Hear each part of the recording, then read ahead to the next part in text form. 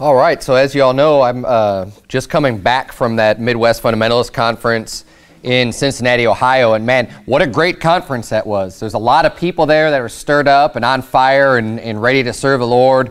Heard a lot of great preaching, as well as participated in a lot of great soul winning too. We went out to these government housing projects, and it was so receptive out there. People were just out and about. The weather was nice. And we had opportunity to get into conversation after conversation, and a lot of people got saved. I think the total number for the 2 days was like 65 souls saved. So it was a really, really, really good conference. And one of the things, though, that came up that just kept drawing my mind back to the Bible and ultimately the book of Acts. You know, the book of Acts is my favorite book of the whole Bible. It always has been since I got saved. I love the fact that you have all these exciting I think this is like some of the most exciting stories is found in the book of Acts, where you see people, you see believers, you see Christians, you know, after Jesus Christ is resurrected, now it's their job to go out and do this work. And you see all of these stories of people going out and preaching the Word of God. And way, way, way back, I remember having a conversation with Pastor Anderson at like some of the very first days or weeks of attending that church, and just commenting on how, man, wouldn't it be great to live in this time, you know, in the book of Acts, and they're doing all these great things, and there, you know, there's all this work being done, it's all exciting. And I'll never forget the response, and I don't remember it verbatim, but I'll never forget the essence of what the response was from Pastor Anderson, saying, you know, well, there's no reason why we can't have that still today, and still have people fired up, and still do the same great works, and still go out and do this, right? There's no reason why that level of excitement can't be done, and that spirit can't be done today, and all that great work can't be done today. And that was momentous for me, because it's stupid, of course, right? It's such an obvious truth, but sometimes you could get yourself in a mentality or in a mindset of just, oh, that's the past, and that was then, but now we're in the Laodicean age, right? And you hear this stupid stuff preached, and you know what? Other people may be lukewarm, but it doesn't mean you have to be. That's right. And even just that little bit of encouragement, that little word just saying, you know what? We can do the same thing. Amen. That's exciting. And you know what? We can do the same thing, and you know what? That's what God wants us to do, and that's what God is instructing us to do, and He's probably, you know, practically ready to bang His head against the wall going, this is what you're supposed to be doing. Right? Here's the example. It's written down for you. It's been preserved for you, and Christians throughout ages have had this at their disposal to see and go and do likewise. And I think this is happening, and I think there are churches now that are still trying to carry the mantle and still trying to carry that torch and bring the light of the glorious gospel of Jesus Christ and do these great, amazing acts. And you know what I think is interesting is that anytime you have people that get motivated and get excited and start doing big things and start doing great works for God, you're going to have opposition. And you know what? When you see the opposition, the world's going to tell you, or liberal Christianity is going to tell you, the watered-down Christianity is going to tell you, oh, you must not be doing it right.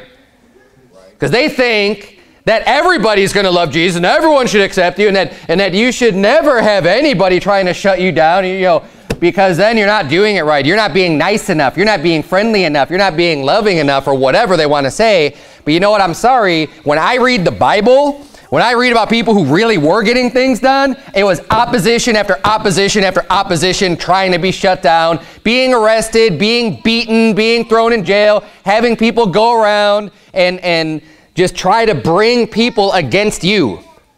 That's what I see happening. And this is no different. And you know what? It's encouraging to me, and you know what's motivating? It's motivating our group. And this is the thing that the enemy will never understand. Is that the harder you try to stop people like us from doing what we're doing, the harder we're going to go off, and we're going to fight, and we're going to do even more. Amen. And you're going to stir us up and fire us even more, and we're going to do even greater works. Go ahead, bring it on, try to stop us. See what happens. You're going to make us even more motivated to reach even more people, because that's what's happening.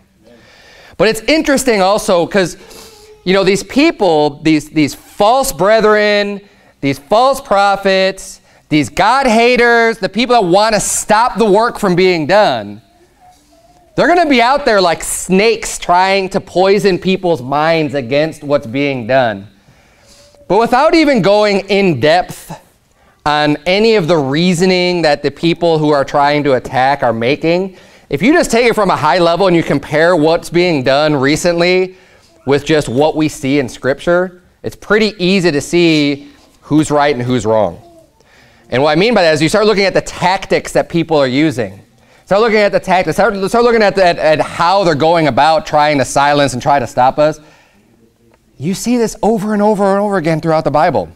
And we're going to spend a lot of time this morning literally going through the book of Acts and seeing how the disciples were trying to be stopped and trying to have their message censored and trying to be shut down from having speaking engagements. And you know what else you're going to find also as we go through this? When you see the godly people, the righteous people, disciples, they didn't go out trying to shut down other people's speaking events. They didn't go out and we're going into the synagogue and we're shutting down this and we're going to have a protest and we're going to scream our heads off and shout down these rabbis who are preaching their false gospel, and we're going to make sure that they can't speak. You never see a godly person doing that. You never see a person of God going out and just making sure, no, we need to shut down this and shut down that. You know why? Because they're actually motivated to go out and do the right thing. They're not worried about silencing every false teacher. They're saying, we don't have time for that because we're out just spreading the gospel. We're out doing the right thing. So we don't have time to go and just make sure we could shut everyone else down from speaking. The people who do that are weak and cowardly, and they have no way of getting people and drawing people to their message because they don't have the truth. Right. And they need to use a tactic like shutting people down because they've got nothing on their own to combat. Yeah. And I'm calling out and rebuking by name the people who were responsible for trying to shut down the events and succeeded in getting hotels where we were holding conferences to get us kicked out. They succeeded.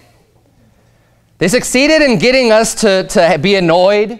They succeeded in getting us to have to move equipment and have to tell people, no, now we're meeting here. They succeeded in that, but they didn't succeed in shutting down the conference because you know what? Everyone who was scheduled to preach still preached. Amen. And they didn't succeed in stopping the soul winning because all the soul winning times that were scheduled all got met and people went out and people got saved. So all of the work and everything that was intended on being done was done anyways.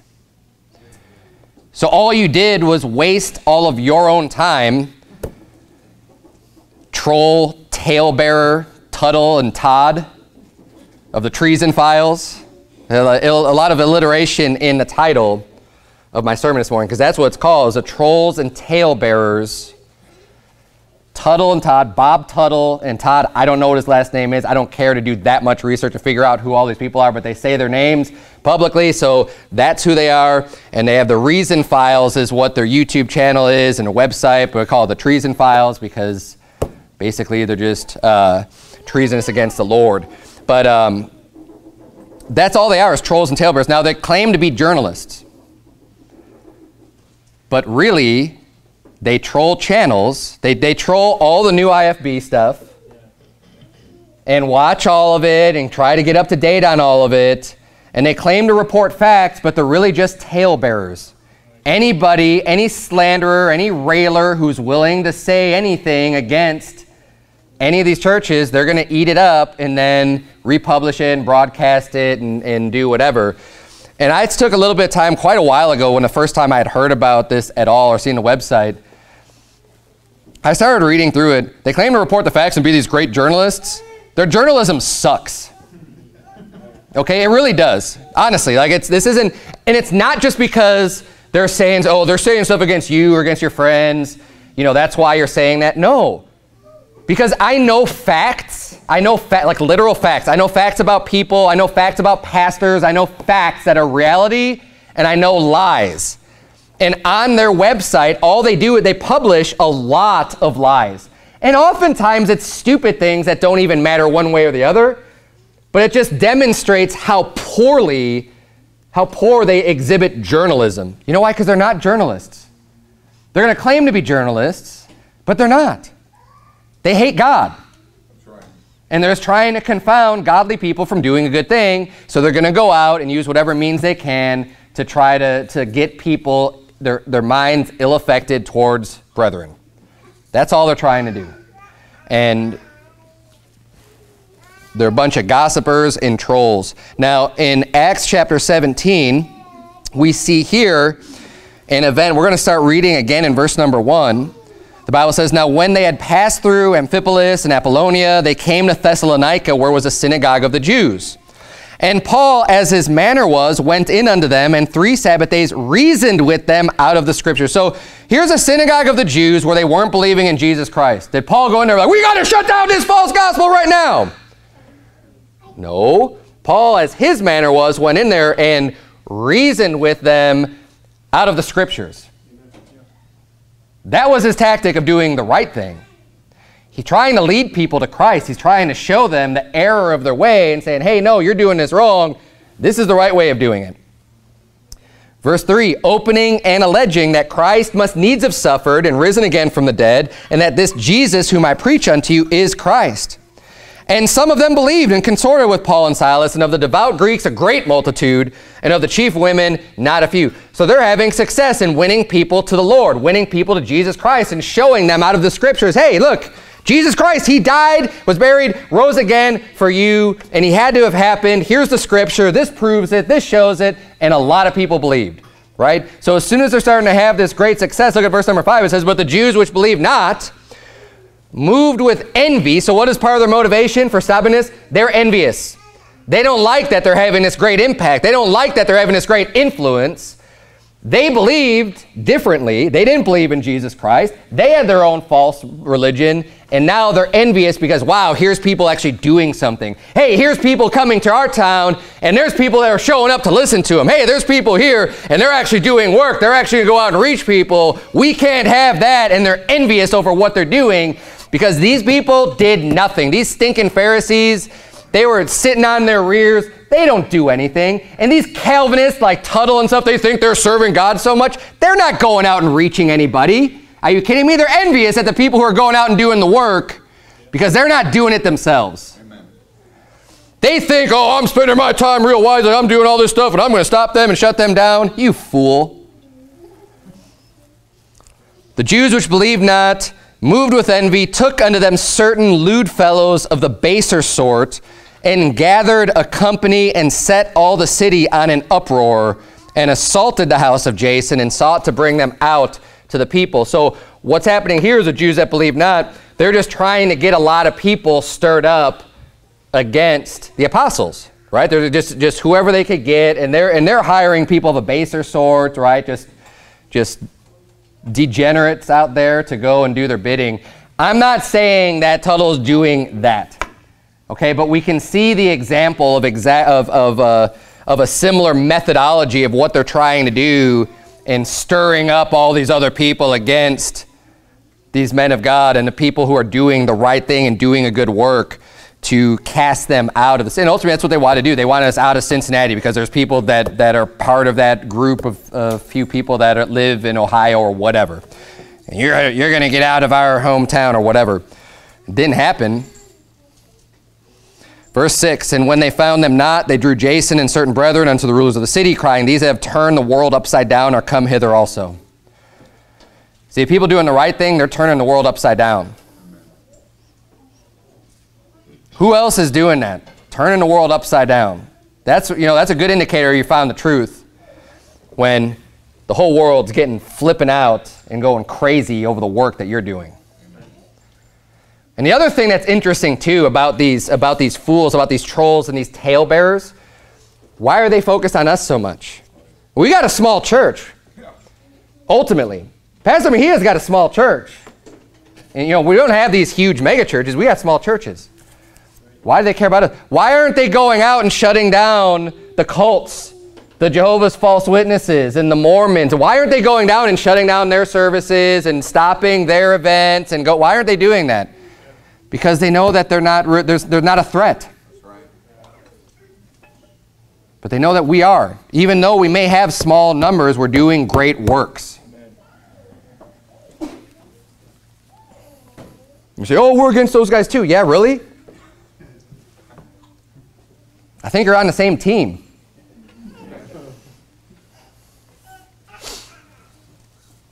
Then jump down to verse number 13.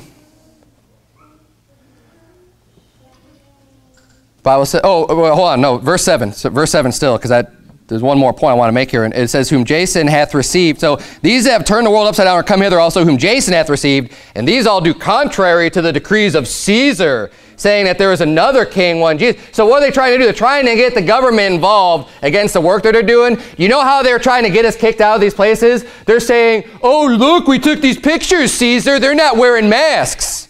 They're in your building and they're not wearing masks. We're going to call the health department and we're going to have them come down because they're not wearing their masks. That's the tactic that they used. Looks kind of familiar, doesn't it? Oh, they're doing things contrary to the decrees of Caesar. Why do you care so much? People are voluntarily going into a place of like-minded people. They judge their own risk, and you're going to go and try to use it, and that's how they use it against these hotels, because they're trying to get the hotels in trouble, because the hotels have a financial interest in staying open, right? So they don't want to have, health codes, whatever being called or whatever on them, so that they may potentially get shut down. So that's why they buckle under that pressure.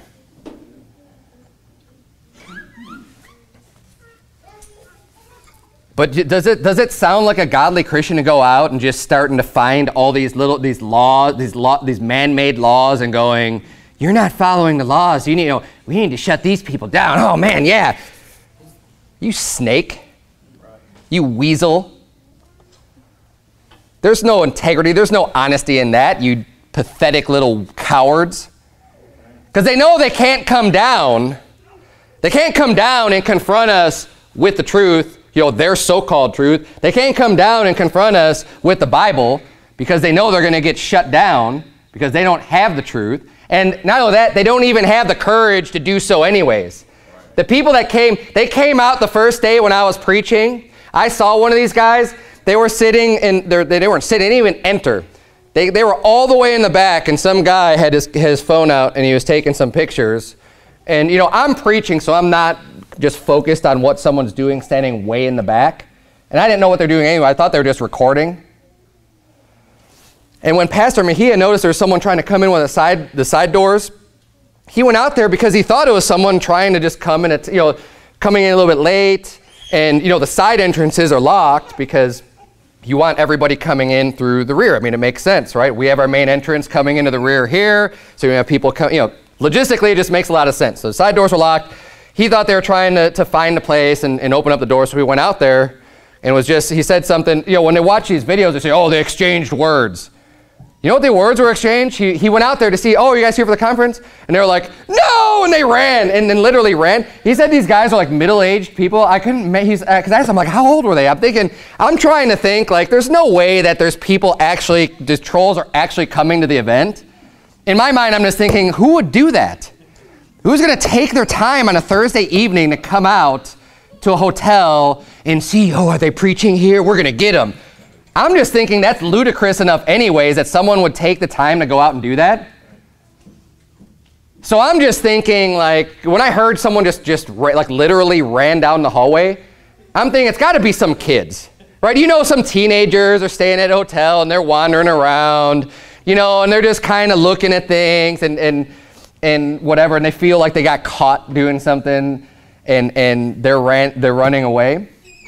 No, but that wasn't the case, because to me that would make sense.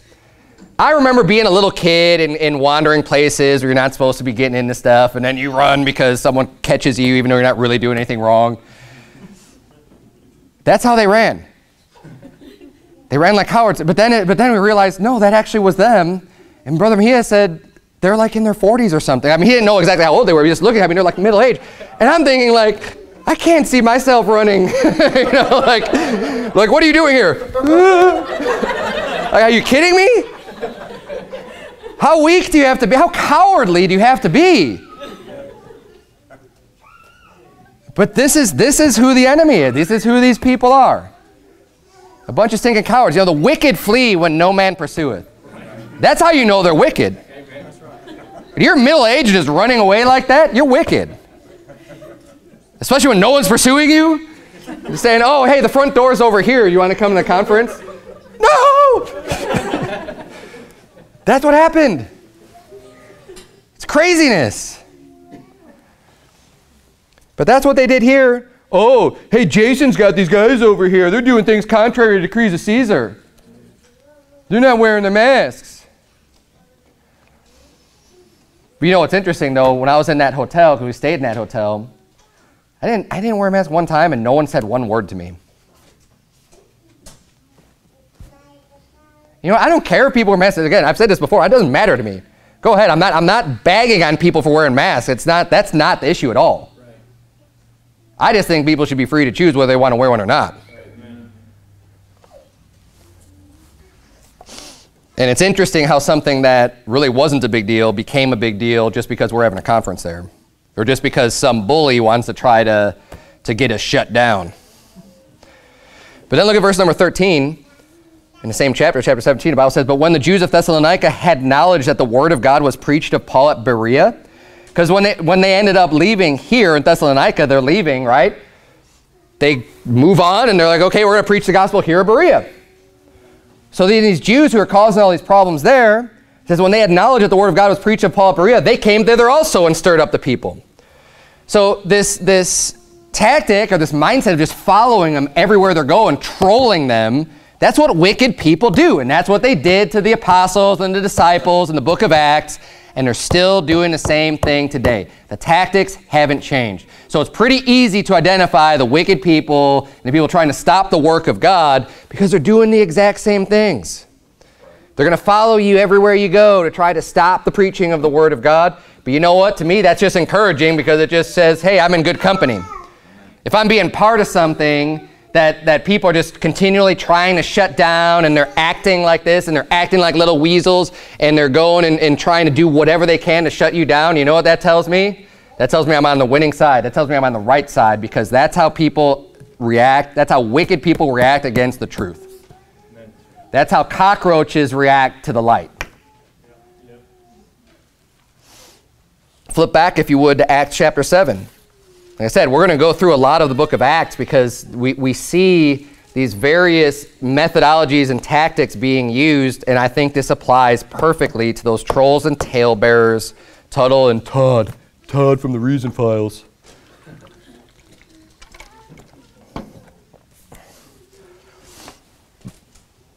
And you know, Tuttle, instead of attacking, this guy, I don't know how old he is, but he says on his website that he has great-grandchildren. And that, you know, he had attended church for a real long time, but he thought he was saved. He swore he was saved, but he really wasn't saved. But now he's saved. And this guy just believes in a hardcore lordship salvation and just total works. He says, oh, no, it's not by works. But you know how you know people are saved if they're doing works. Right? It's total lordship salvation. And you know, Tuttle, for the time, because you're an aged man and been around for a long time, for the time you ought to be teachers. You have one that you have need that one teach you again, which be the principles of the oracles of God. You know, the fundamentalist conference, instead of trying to shut it down, you should have took up a seat and listened to it. Yeah, amen. That's good. Because you have a problem with the foundations. You thought you were saved before and you weren't, and guess what? You think you're saved now and you're not. And I hope you're not a reprobate, because you sure are acting like one. I hope you're just like Saul, who was attacking the churches of God, but was doing so ignorantly in unbelief. Look at Acts 7, verse number 51. Because the people that just cannot stand the word of God, they just want to stop their ears. That they don't want to hear. They don't want to reason. Or he calls it the reason files. He doesn't want to reason. He can't stand the truth. He wants to stop his ears like they did. Acts chapter 7, of course, is that famous passage where Stephen becomes a martyr, and Stephen's preaching this great sermon, and then the Jews just couldn't take it anymore, and they stop their ears, and they run on him, and they stone him, and they kill him. Verse number 51, this is the rebuke given forth by Stephen, saying, ye stiff-necked and uncircumcised in heart and ears, ye do always resist the Holy Ghost, as your fathers did, so do ye. And you know what? That Tuttle's a Calvinist too. And you know what? For Calvinists, there's part of their tulip theology, irresistible grace. What do you say about Acts 7:51? Ye do always resist the Holy Ghost. How can it be irresistible if the Holy Ghost is dealing with someone and it's irresistible? I mean, it's sovereign God. It's irresistible. You cannot resist. When the Holy Ghost is Christ calling you, you can't. You always resist the Holy Ghost. He's not saying you always resist a man. You always resist the Holy Ghost. You can resist the Holy Ghost because God has given you a free will. He's given you the ability to choose whether you're going to accept that calling, whether or not you're going to put your trust in Jesus Christ or not. You have that choice. God doesn't just will it over your will and just say, nope, I don't even care if you don't want it, I'm just taking you anyways.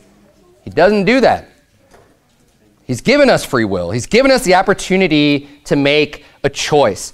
And these people are being rebuked here because they always resist the Holy Ghost. As your fathers did, so did ye. And you know what? They don't like to hear that. Look at verse number 52. The Bible says, which of the prophets have not your fathers persecuted? And they have slain them which showed before of the coming of the just one, of whom ye have been now the betrayers and murderers, who have received the law by the disposition of angels and have not kept it. When they heard these things, they were cut to the heart, and they gnashed on him with their teeth. So they don't like to hear that truth. They don't like being called out for what they did. They don't like being called murderers. They don't like saying, oh, you're resisting the Holy Ghost, because they were religious people. They thought they had the truth. They didn't. But this is how they respond. They respond in wrath and anger and malice. And here we see how Stephen responds, verse 55. But he, being full of the Holy Ghost, looked up steadfastly into heaven and saw the glory of God, and Jesus standing on the right hand of God, and said, behold, I see the heavens open, and the Son of Man standing on the right hand of God. Then they cried out with a loud voice and stopped their ears and ran upon him with one accord. They stopped their ears. I mean, it literally didn't want to hear the message so much that all they could do is just go, no, and stop their ears and then just run on him and just try to silence him because they couldn't take it. This is how the enemy responds to the truth, to the light, when it's being shown. They can't handle it.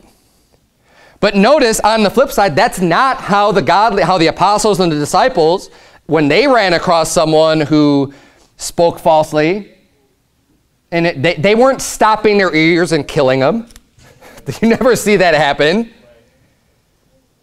They could just curse them and move on and go about their business. They don't just say, no, I can't stand it. The Bible says that they couldn't resist the wisdom of Stephen. It says in verse 58, it says, and cast him out of the city and stoned him, and the witnesses laid down their clothes at a young man's feet, whose name was Saul, and they stoned Stephen, calling upon God and saying, Lord Jesus, receive my spirit. And he kneeled down and cried with loud voice, Lord, lay not this sin to their charge. And when he had said this, he fell asleep. So you see the difference between the wicked people and the righteous one. Flip over to Acts chapter 9. They can't hear it. They want to shut it down.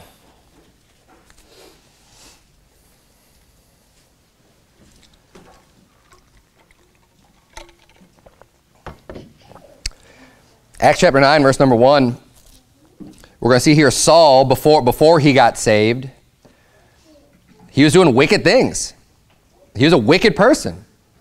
Okay, now he got saved, thank God, right? And he did the things that he did ignorantly in unbelief, but he still did a lot of really wicked things. That's why he said he's chief of sinners, and he did all these things. And basically, if he could be saved, he's kind of showing how God can still show mercy on people, and they can still become saved, even though they're doing some really, really, really bad things, right? And that was another reason, I think, for that we can read all this about the Apostle Paul, and there's that great testimony there. There's so many things to learn from that. But let's look at what Saul was doing before he became the Apostle Paul. Verse number 1, it says, and Saul, yet breathing out threatenings and slaughter against the disciples of the Lord, went unto the high priest and desired of him letters to Damascus, to the synagogues, that if he found any of this way, whether they were men or women, he might bring them bound unto Jerusalem. So this is what wicked people do, is they utter threatenings. right? And they go out and try to threaten you and try to get people in authority to say, oh, give me the permission to go and get these guys, and I want to arrest these guys, I want to take them down, and we're going to threaten them, and we're going to do whatever we can to get them to shut up. That's what people do that are against the truth. But we don't see the people who are for the truth doing it. We don't see the disciples. Again, this is repetitive. We see this over and over again. Look at Acts chapter 13.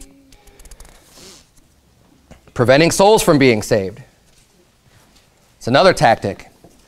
Why would they try to shut down? You know, I understand why the homos want to shut down a conference that's completely against them. I understand that. I mean, you're saying things that are just completely contrary against them. This is a fundamentalist conference. Talking about foundational truths like salvation, the Word of God, you know, everything that Hebrews 6 is talking about in the first 2 verses. You know, baptism, things like that. These just real basic truths. That's what it means to be fundamental. It's foundational. I preached a whole sermon about that on the first night. The sermon was just about being fundamentalist and why it's right. Why does that drive people nuts? Why would that drive someone nuts? Logically, you should have no cause for that. You know what else was going on though is the soul winning. And if these doctrines, which the funny thing is that even like my sermon, I'm not going to speak for the other ones necessarily because I don't even know. I don't know if my sermon goes against what they even believe. Maybe it does, maybe it doesn't. I don't know, but my point is like they're going through all this effort to shut it down. If it's not because of the doctrines that are being taught there, then why is it? The only other reason would be because of the soul winning.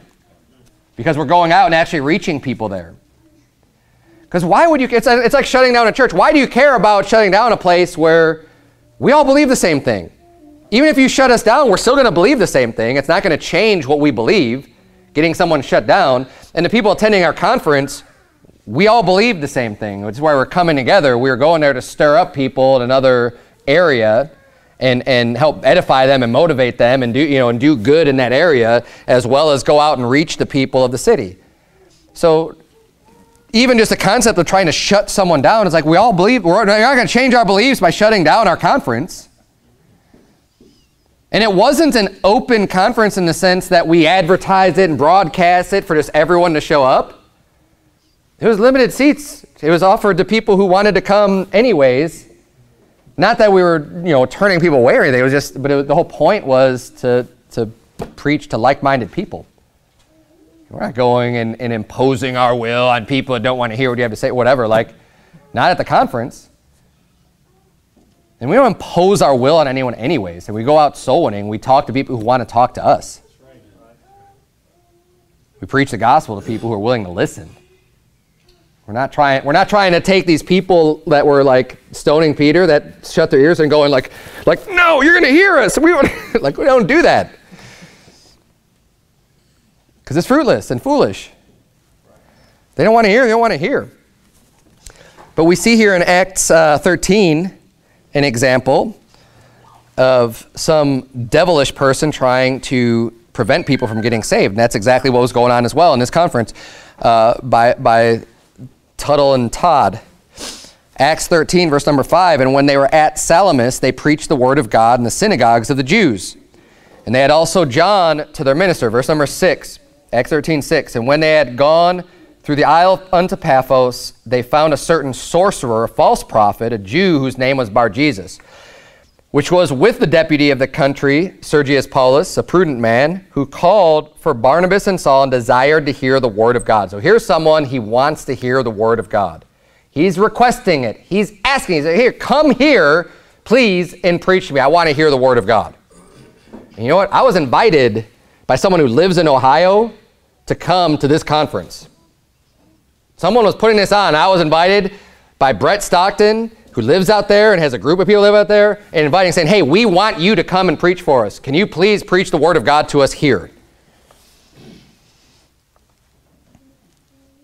Verse number 8, but Elymas the sorcerer, for so was his name by interpretation, withstood them, seeking to turn away the deputy from the faith.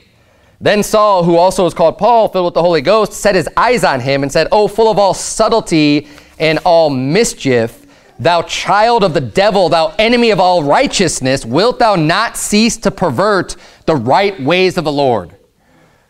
These are people trying to prevent the word of God from being preached, and he's calling this guy a child of the devil. You know who child of the devil? Their characteristics and their attributes, they're subtle. They're full of all mischief. They're just trying to cause these problems. Enemy of all righteousness, and they're perverting the right ways of the Lord. Verse 11, and now behold, the hand of the Lord is upon thee, and thou shalt be blind, not seeing the sun for a season. And immediately there fell on him a mist and a darkness, and he went about seeking some to lead him by the hand. Then the deputy, when he saw what was done, believed, being astonished at the doctrine of the Lord. Paul did not shut the other guy down. He cursed him in the name of the Lord, and you know what? God heard him, and God took care of it. He didn't have to pick up a stone. He didn't have to take his mask and put it on Berzins, right? So he'd shut up and put duct tape around it or do anything like that. God did it for him. God took care of it for him. And what I really love, what's really interesting about this, I don't know if you've ever heard this or noticed this before in verse number 12. So just prior to this, when Paul curses this guy, he has this mist and this darkness, and basically he becomes blind. So it's like, whoa, he just, like to me, that's the astonishing thing, right? You'd be like, if you were just standing there, you want to hear the word of God, and you're like, man, that dude just, he just caused that guy to go blind. Right? You would think, just naturally, you might just think, that's the astonishing thing. But that's not why the deputy was astonished. Look at verse number 12. It says, then the deputy, when he saw what was done, believed, being astonished at the doctrine of the Lord. I mean, the doctrine, it's the teaching, and the teaching was trying to be stopped. The doctrine is what was trying to be prevented, and the doctrine is what had the power anyways. It was the teaching of the Lord, is the power of God through the doctrine that was able to do these things. And you know what? It's the doctrine of Christ, that base, fundamental, foundational teaching, doctrine of Christ, that Jesus Christ died, was buried, and rose again from the dead. That has power. That's astonishing. Oh, you mean to tell me there was a man that did all these things and healed all these people and never commit sin, and he was crucified and actually put to death, but death couldn't stop him, and he rose again from the dead, and you guys saw him? You know, that's astonishing.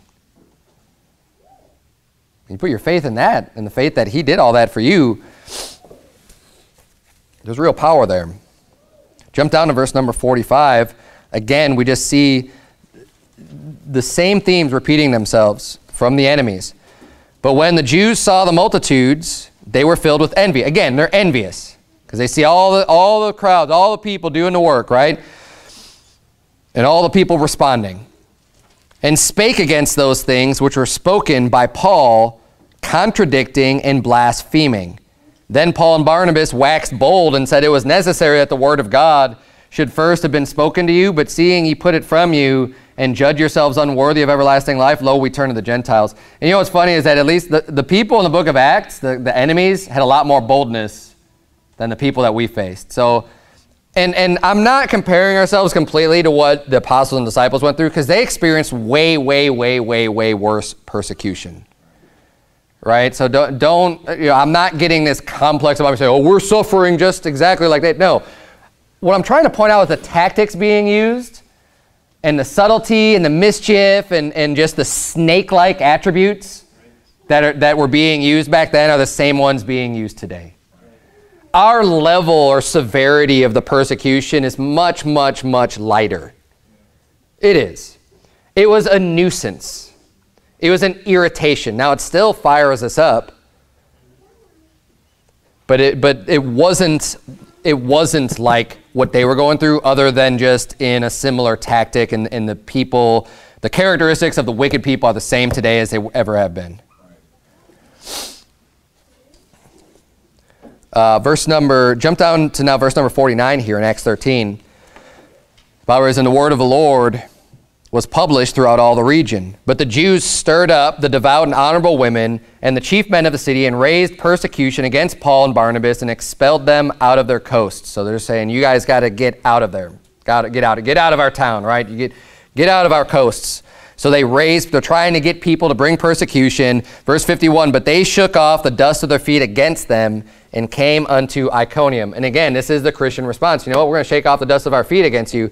And if you don't know exactly what that means, well, what does it mean when it says they shook off the dust of their feet against them? Well, Jesus told his disciples to shake off the dust of their feet as a testimony against people who were basically going to be wicked people and not receive you. And I'm going to read this for you from Mark 6, verse 11. The Bible reads, and whosoever shall not receive you nor hear you when you depart thence, shake off the dust under your feet for a testimony against them. He's saying the reason why you're going to do this, it's a testimony against them. And he went on to say, verily I say unto you, it shall be more tolerable for Sodom and Gomorrah in the day of judgment than for that city. Now Jesus was giving the disciples that instruction of shaking off the dust of their feet, basically against an entire city. So if you go into a city and like no one wants to hear the word of God, and it's just real cold and unreceptive, and no one wants you there, and no one's even going to accept you into their house so you can do this work. He says, you know what? Just shake off the dust of your feet and move on. Because shaking off the dust of your feet is a testimony showing, you know what? I don't even want the dust of your feet of your city to cleave to me, because the judgment from God is going to come, and I don't have anything to do with you when that judgment comes. You had your opportunity. Now I'm not even going to take one little grain of sand or dirt with me as I depart from your city. God's going to judge you and bring you to dust and ashes like he did with Sodom and Gomorrah. So that was towards the city, but we see in Acts 13, they shook off the dust of their feet against these Jews who are causing all these problems. It wasn't against necessarily an entire city, but it was against these wicked people who were trying to get everyone stirred up against them. So obviously you can make the application like that. And you know what? I'm doing the same exact thing with these people who are trying to shut down, you know, what we're doing and the work that's being done here. We're going to shake the dust off our feet against them. Does that mean I'm going to go, I'm going to go and I'm going to, you know, use my computer skills and I'm going to get their website shut down and I'm going to, you know, I'm going to find some dirt on them and get them shut down? No, I'm not going to do that. Time for that. We've got a lot more important things to do. I'm going to shake the dust of my feet off and go do something for the Lord. I'm going to fight the spiritual battle, not the carnal battle. Right? The carnal battle is going around and trying to shut these. You know, I'm going to go and try to shut the JWs down and the Mormons down. You know what? There's going to be false doctrine and false religion all the time. There's people who always want to that have itching ears. They're going to heap to themselves these teachers. They're going to say what they want them to say anyways. They're always going to be there. So I'm not going to go and just try to shut them all down. That's the carnal mind trying to figure out how to stop something. I'm going to fight the spiritual battle, and I'm going to preach the Word of God and let the Word of God do the cutting and do the piercing for me. Last place we'll look, Acts chapter 14. Verse number 1, and it came to pass in Iconium that they went both together into the synagogue of the Jews, and so spake that a great multitude, both of the Jews and also of the Greeks, believed. But the unbelieving Jews stirred up the Gentiles and made their minds evil affected against the brethren. And you know, these snakes, they're going to try to get you to focus on the lies or speculate on some details to make your mind evil affected about others or try to lead you astray in some way. And that's what the Reason Files does. They take all this speculation and they look at things that happen and, you know, admittedly some bad things that happen with, you know, maybe with Pastor Romero and just other incidents that have happened in their churches that were a spot and a blemish and you know, a shame. But then they try to spread that further than it actually went and try to come up with these stories. And you've got people who are disgruntled, and you've got false brethren that have crept in unawares and now are out of churches, and they're trying to slander and spread lies and stuff. And don't get caught up in all those little stupid lies and falsehoods, because all they're trying to do is get your mind evil affected against people who are doing good works. And that's why one of the ways that the Bible explains of how you can know whether a tree is good or not is by its fruit. How are they reproducing? Do the pastors have a ministry where they have people following them and all the people are saved and they're bringing forth saved Christians and people who are believers? Or are they not doing that? Are they bringing forth, reprobates? And you can tell that, but you can't tell that from a distance either. You actually have to go. You actually have to go in person physically. You're never going to know that on the internet. You won't. You need to talk to people. You need to talk to the congregation. You need to talk, see what's going on. Go out with them as they do the work. Go, be a part of it, and then you'll be able to get an idea for the fruit of the ministry. If you just went based off of what people say online and who they claim that they follow, or even, people can be lying all day long. You have no idea. And people just throw out speculations and insinuate things, and they don't even have evidence, and that's what these so-called journalists do. Well, we're just reporting on what they said. Well, how about you report the facts instead of just what he said, she said, you bunch of gossips, bunch of ladies.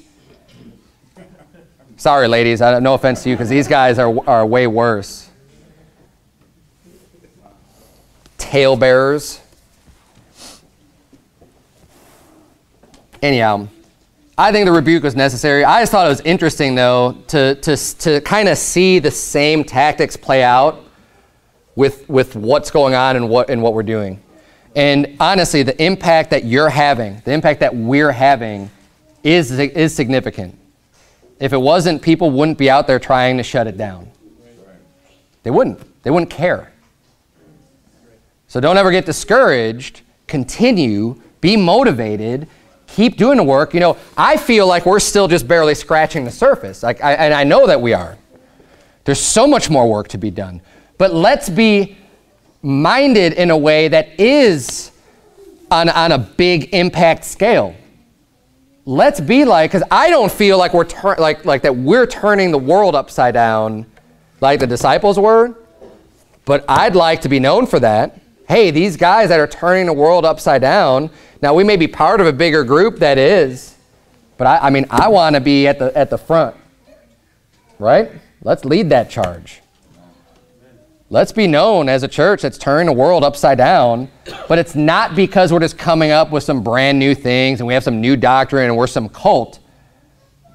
But it's because of the Word of God, because we're truthfully going out and preaching the Word of God and not censoring the Word of God and preaching all of the Word of God and actually dedicated and will give of ourselves and give sacrifices of our time to go out and reach people and to promote the Word of God and do so to the best of our ability because we actually believe in it, we actually care about it, there's sincerity and integrity and truth, and people will see that, and it's going to make an impact and a change on people when you can go forth bearing the Word of God, shining that light, and people will see the sincerity as well as the truth of the gospel. That we could be good workmen that needeth not to be ashamed, that people can see our testimony, that you actually do believe this, and then be much more willing to receive the Word of God in its truth. Let's turn the world upside down. And you know what? As we do so, don't be surprised when people try to shut us down and stop us. Don't be surprised when people call the fire department. Oh, they don't have their certificate of occupancy. Remember that? Don't be surprised when people try to shut down events. Don't be surprised what, I'm still seeing and have a vision for us being able to host and do other conferences and other things ourselves as we gain steam and momentum to be able to do more things like that too. We're going to run into obstacles. People don't want to hear the truth. But don't let that get you down. Let it fire you up. Let's bow our heads, have a word of prayer. Dear Heavenly Father, Lord, we thank you so much for these great truths that we see in the book of Acts. Man, the book of Acts is so exciting, Lord. I pray that you would please just fill us with your Spirit and your power, that we can go out and do similar acts like we're done way back after the resurrection of Christ, dear Lord, and that you would help us to do these great things and to see multitudes get saved, dear Lord. And I pray that you would just help us to be a light that shines in a dark place, and help us to do your will, Lord, and not to get distracted and not get caught up in carnal fights, but that we could be spiritually minded. It's in Jesus' name we pray. Amen.